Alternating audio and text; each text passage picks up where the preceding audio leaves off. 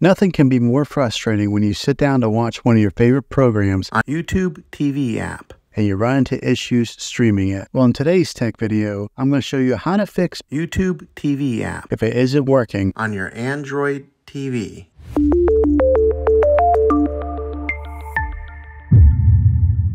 Let's see if we can fix your problems and get YouTube TV app back up and running as quickly as possible. The first one, it's the easiest one to try, and that's to unplug your TV from the wall outlet and wait 60 seconds. Now don't be impatient here.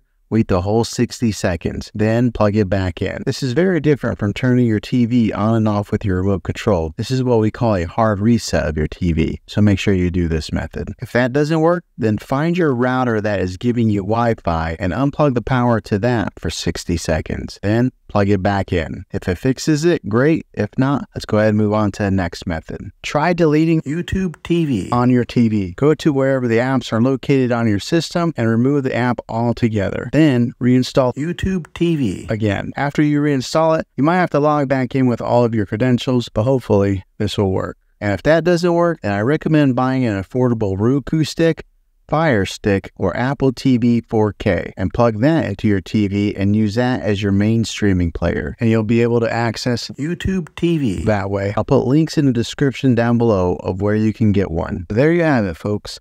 If this video was helpful, go ahead and click a thumbs up on it. Go ahead and subscribe to my channel. I make tech videos all the time, and I would love to have you back in the next one. Take care.